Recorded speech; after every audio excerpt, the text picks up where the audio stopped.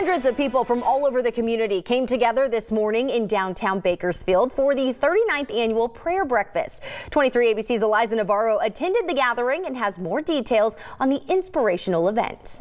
Would you please stand? All right, come on, stand. Amen. Hear the word of the Lord. It helps to build community.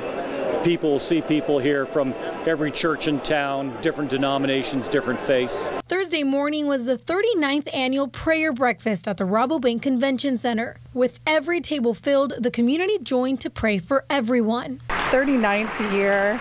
What a blessing. We're here to pray for our government. We're here to pray for our educators. We're here to pray for our nonprofits. We're here to pray for our families. We're here to pray for the youth. We're here to pray for the homeless, right? We're here to be the change that this world needs. The theme this year was at-risk youth, and keynote speaker Teresa Goins shared her story and what led her to give young children the hope that they need. These things will last forever: faith, hope, and love. And the greatest of these is love. Community leaders like Mayor Karen Go, among many, also sharing a prayer. Bless your name. Thank you so much. In the precious, precious name of Jesus we pray. Amen. God bless you all. Thank you so much for being here.